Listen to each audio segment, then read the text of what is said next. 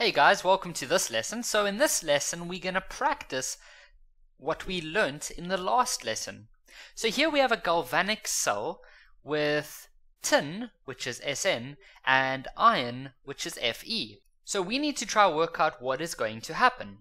So what we said is that you should find these on the table, okay? So we've got Fe and Fe2+, so that's going to be over here.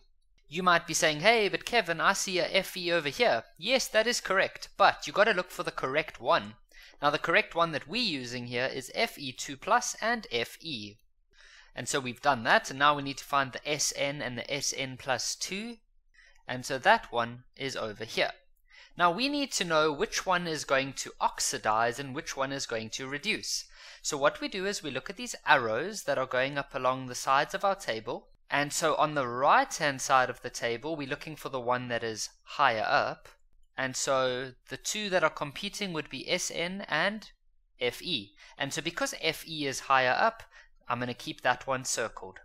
Then we got to look on the way down, and we can see that Sn plus 2 wins that.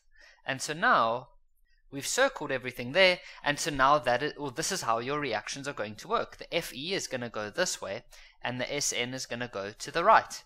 So the first reaction, it doesn't matter which one you choose, we can just say Fe is going to become Fe2+ plus 2 electrons. The second one is going to be Se2+ plus 2 electrons, giving us Sn. So notice that one of them goes from right to left, and the other one goes from left to right. So we need to know the oxidation reaction and the reduction reaction. In our last lesson, we learnt about oil rig. And what we said is that oxidation is the loss of electrons, and reduction is the gain of electrons. And so what we can see, if you did watch the last video, you'll know quite well that this top reaction is an oxidation reaction, because Fe is losing electrons. Okay, so that's going to be our oxidation reaction. Your reduction reaction is obviously going to be the other one, the Sn2+, because that Sn2+ is gaining electrons. The cathode, well, the cathode is where reduction takes place. And so our reduction reaction is the Sn, and so this one would be the cathode, so we'll say Sn. The anode is where oxidation happens, and that'll be Fe. The oxidizing agent is the element or the substance that is reduced. And so we said that this Sn2+ is being reduced, and so that will be our oxidizing agent. The reducing agent is the substance that is oxidized, and so that will be Fe. To calculate EMF, we said in the last video that you should always take the voltage value of your cathode and you minus the voltage value of your anode. And so the cathode, we said, is the Sn, so we go to the table where that was, and for Sn we can read off the voltage value as negative 0.14. Then we say minus, and then the anode was the Fe, and so that's going to be negative 0.44, so there's going to be a double negative over there. And so if you work this out, you're actually going to end up with a positive 0.3 volts. Now, cell notation, I wonder if you guys can remember that from the last lesson. Well, we said that it always follows the following format. It's the anode, which is typically a solid. Then it's the anode solution, so that's the liquid part. Then it's the cathode, oh, that should be a double line to represent the salt bridge. Then it's the cathode solution, and then it's the cathode, which is typically in the solid phase. So now we can go fill that in. So the anode, we said, was iron.